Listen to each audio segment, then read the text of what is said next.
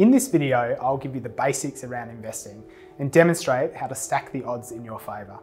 I'll also explain why independent research shows that your portfolio is likely to be underperforming.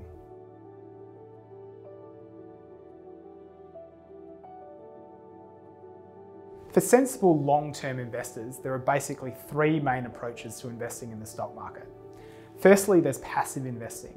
This simply means buying into a low-cost fund that replicates the entire market and holding this for the long term. So if the broad stock market goes up 10%, you capture this return. If it falls 10%, you obviously lose the same amount. It's not a bad way to invest, and where you hold this type of investment for the long term, you should capture around an 8% return.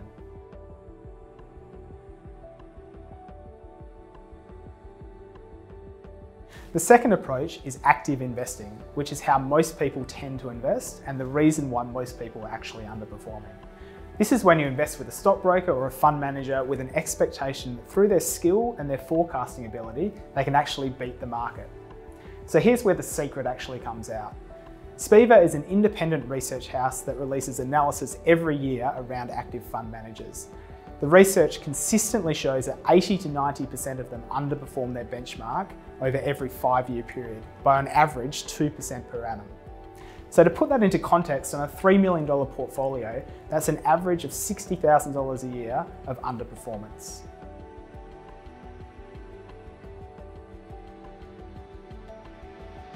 The third approach is called evidence-based investing, which is what we believe in. Essentially, there's an entire body of Nobel Prize-winning research that's freely available that shows that if you start with the index and then tilt your portfolio towards value, smaller and profitable companies, you can beat the market on average by a couple of % each year. This approach is low cost, is highly diversified, and it produces dependable and consistent long-term results that you can actually wrap a strategic plan around.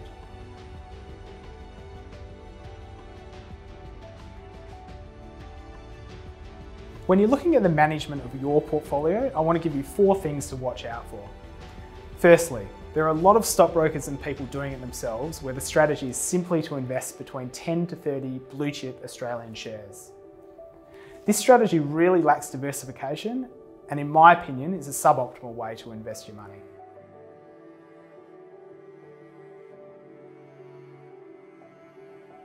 If you don't know what your after-fee annual investment returns have been for the past 1, 3 and 5 years, then in my opinion, this is a real issue. You absolutely deserve and should be fully informed around what your overall returns have been at any given point in time.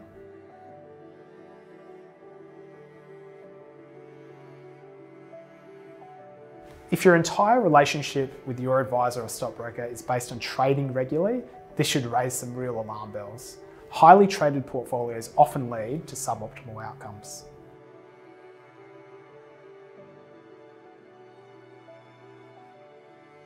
Your portfolio really should be aligned to your goals and to a broader financial strategy. You should have a clear idea around how your investments are designed to help achieve what's important to you.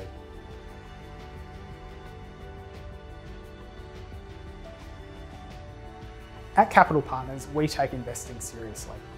Every partner in our business is invested in the same investments as we recommend to our clients.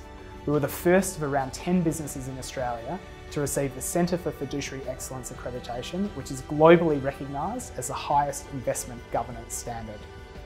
Personally, I'm also an accredited investment fiduciary and sit on the Capital Partners Investment Committee. We can help you build an investment portfolio that will ensure that you capture the returns you deserve for the risks that you're taking, and can help build an investment strategy that aligns your family goals to what you're seeking to achieve. If you're interested in learning more, please feel free to get in touch.